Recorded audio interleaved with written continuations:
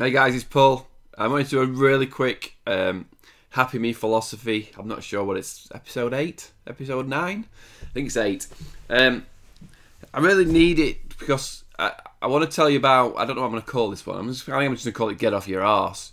I wanted to talk about people who you get knockbacks and you don't get back up quick enough and you don't fire again and you don't, you let it get you down for too long. You let it get down for 2 or 3 days or a week, or you let it get down to a point that you quit. And I think, like, if you think about anybody who does something, everybody has that pain, but it's the speed that you get off your arse and get going again that's the quickest thing. If I talk about, I won't do it. I'll do a golf analogy in a minute. If you talk about people who go to the gym, like these top trainers, these top fitness people, they get tired too. They get tired just as fast as you, but they're going at a different pace. They're going at 100 mile an hour. You might be going at 60 when you first start, but they get tired, but they recover quicker. They recover quicker and go again. So you might go to the gym one day and still be struggling 3 days later. They go to the gym, know that it's, whatever they do the next day, they just regroup and go again. Same with golf. Obviously, I always do golf analogies, but the great players hit bad shots, but they just recover from them faster. I mean, Tiger Woods famously had like a 12-step policy where if he hit a bad shot, I actually think if he hit a good shot, within 12 steps of walking away from that shot, he reset and went, right, I'm on to the next shot, no matter what happened. And that's why he was so good, that he could just turn his mind to next stop, next shot, next thing. What do I need to do next? What do I need to do next? And that's how these videos happen. It's how you get to 500 videos. It's how you get to whatever you want to do is to just keep going. If something knocks you back, if you get a crappy comment on YouTube, or you get a wall of silence, is sometimes just as bad. It's the speed that you get up and go again. It's you get up and you don't feel great. You don't feel like, I get up most days and don't feel like I can be arsed.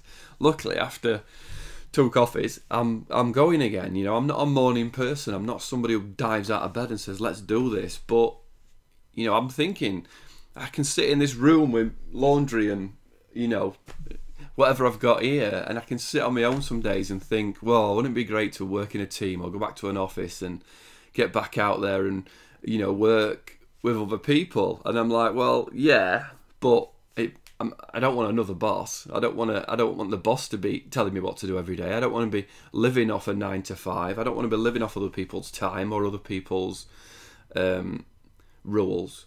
I want to make my own rules up. So to do that, I have to keep grinding. I have to keep going. And so part of the Happy Me philosophy being, this one over here is just be the best you. Reset to being the best you.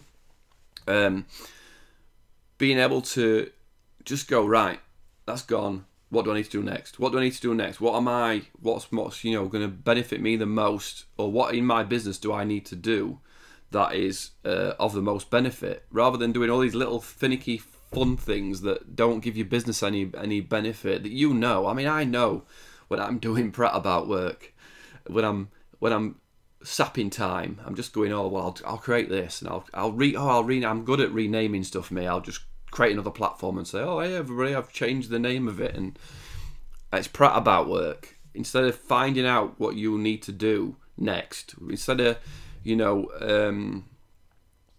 looking at your business saying, where do I get the most profit from my business? Let's concentrate on that. What do we need to do on that?